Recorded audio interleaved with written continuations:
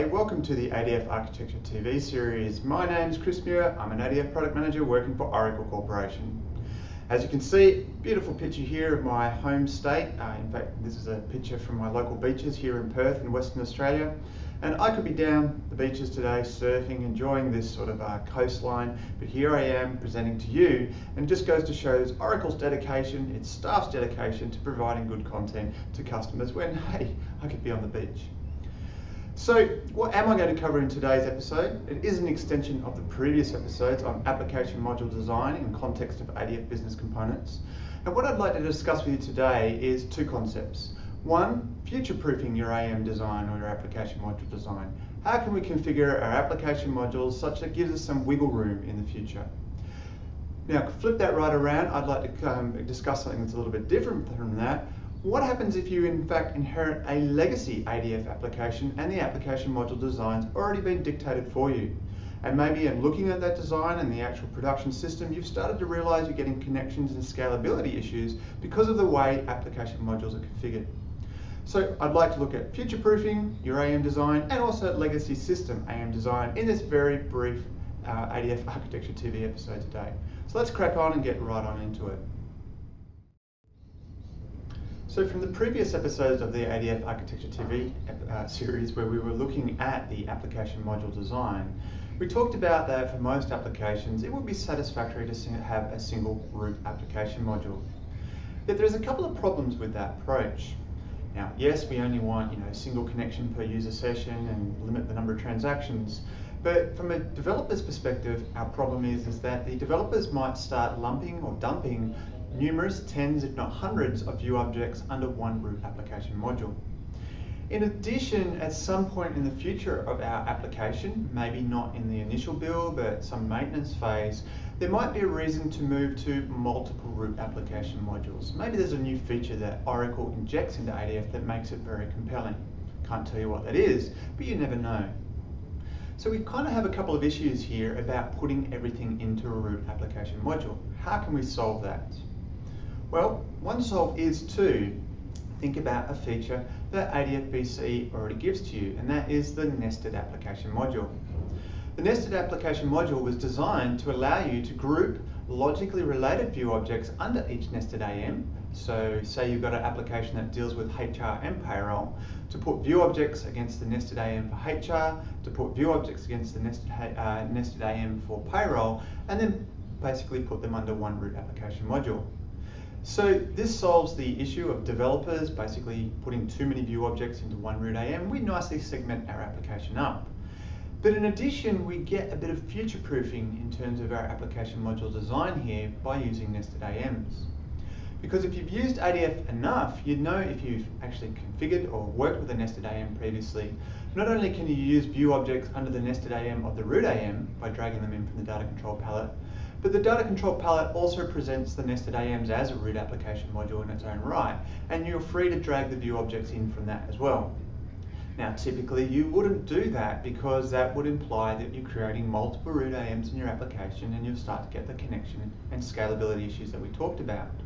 So you would use just the normal VOs under the nested AM, the root AM for most applications.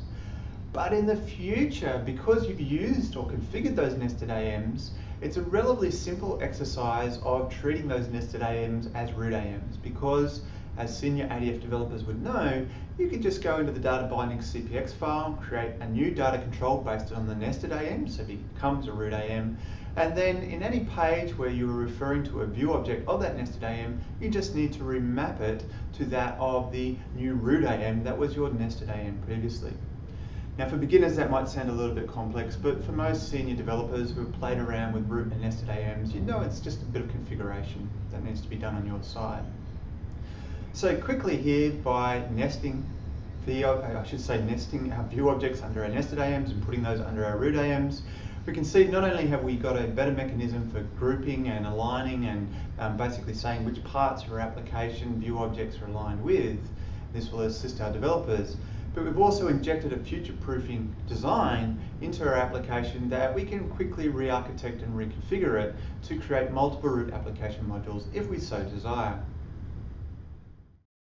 Now, what about exactly the opposite situation to what we just described, where you're not building a new system, but you inherit an ADF system from some previous programmers and you need to maintain it?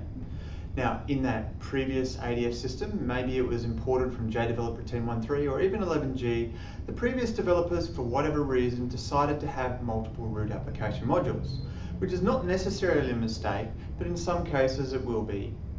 Now, as you know, one of the issues with having multiple root application modules is that, well, from a user session perspective, one user session can take out multiple connections and transactions and have multiple memory states for that one user session. And your scalability of your application might be, well, severely constrained. And this could be an issue. So how do you solve this?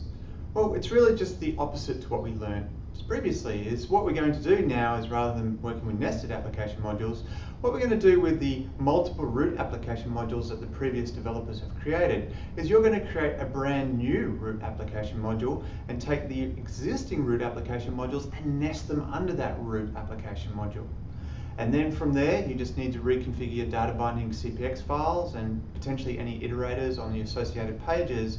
And now you've got the opportunity to, well, run at runtime all those, well, what were multiple root AMs under a single root AM that takes one connection out with the database for one user session. Sounds fantastic, doesn't it? But of course, you need to be very careful with this re-architecting of an existing system, because maybe the original designers and developers really did need separate connections and transactions per user session. So you need to test your changes here very carefully to make sure you haven't actually injected new problems into your application where the developers previously assumed there were separate connections and transactions occurring. But as you can see here, again, root application modules and nested application modules can give you a lot of wiggle room in terms of architecting your application, and you can sort of change from one scheme to the other without too much work, well, besides the testing on your current development team's behalf. So in this very short episode of the ADF Architecture TV channel today, we can see that using nested application modules and grouping them under root application modules is very much a best practice, because it gives us so much wiggle room or the ability to re-architect our applications at a later point. In the following episode of the ADF Architecture TV channel, we're going to be looking at our last application module design set of topics, and that's going to be looking at the shared application module. And specifically in that episode, we're going to be looking at something that maybe you're not familiar with, is how to tune those shared application modules in order to increase the scalability of your overall ADF application.